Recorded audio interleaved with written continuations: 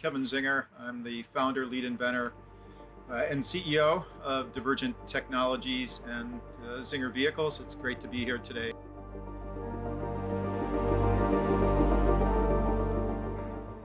Really, what I'm doing is creating an end-to-end digital manufacturing system. So 15 years ago, I went to set up an EV car company and an EV battery company that I had co-founded. And I found out when I tried to do it in the US that the capital wasn't there, and I ended up building these factories in China.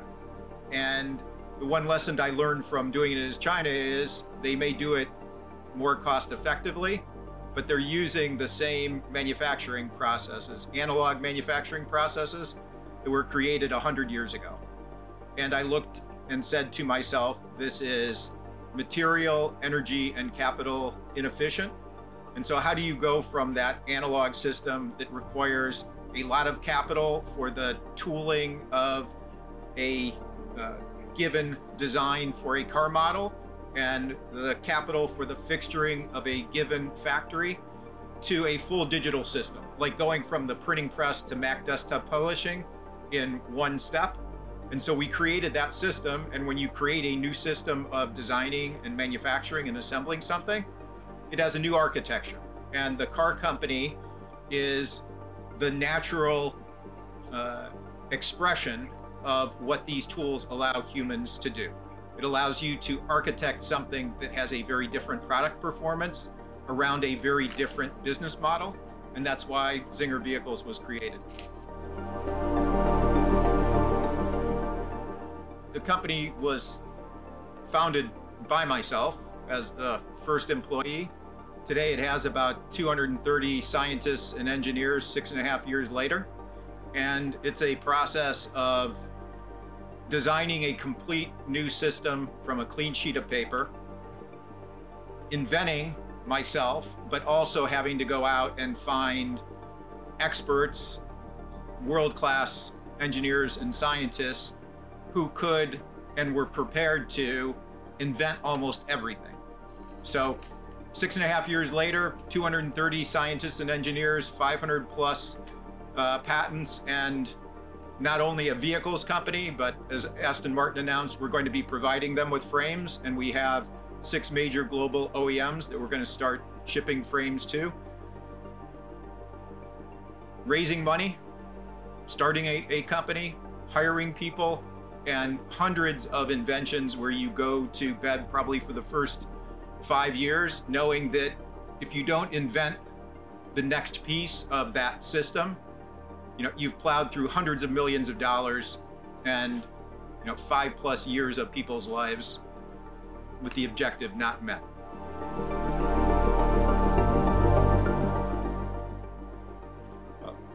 I mean, right now we take a single gauge piece of sheet steel or aluminum and we stamp it, or we take a casting mold and we pour molten metal into it. That is not a process that looks at a design space and across all of the engineering requirements, all of the manufacturing requirements, all of the assembly requirements. You use high performance computing and supercomputing to create a perfectly optimized structure. What that means is, and here's a simple example. Say you're looking at a beer can 50 years ago. It had a much thicker gauge wall to it. It had a different tab to the can. It required 83 grams of aluminum. Iterative redesigns on even that simple object over 50 years have reduced the material that go into that can from 83 grams of aluminum to 12.7 grams of aluminum. That's using design as a way to make material and energy per product use case much more efficient. Now we have supercomputing to do that and machine learning.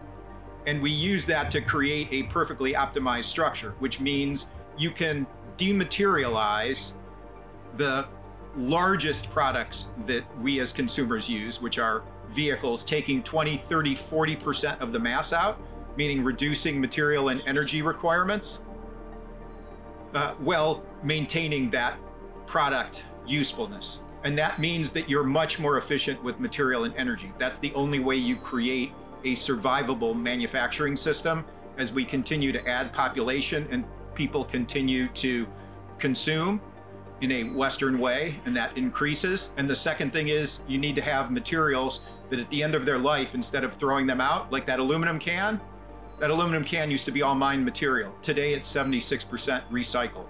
So the idea was to create a machine that both used high performance computing to dematerialize, make super efficient structures, and then have materials that at the end of their useful life could be reatomized, turned back into a printable powder, and reprinted. Those are the two fundamental cores of any sustainable manufacturing system, and that's what Divergent Technologies created.